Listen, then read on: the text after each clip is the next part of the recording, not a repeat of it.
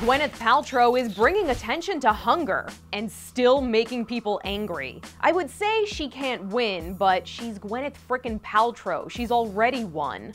I'm Mara Montalbano for Buzz60, and the mega celebrity accepted a challenge to eat on the budget of someone who gets government assistance for food.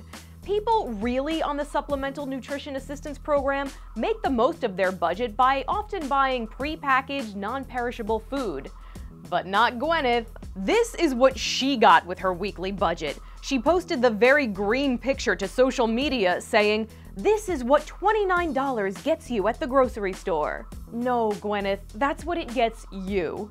Followers are blasting her for the unrealistic choices she made. Why would anyone buy 7 limes when on a budget? One guy asked, "Exactly how many people do you know on Snap?" The Food Bank for New York City, which created the challenge, wants to show how limited families are in their food choices in hopes the government won't make any budget cuts to the program. So this is an issue people need to talk about. And they're talking about it. You win again, Gwyneth. Buzz60. Now you know. Pass it on.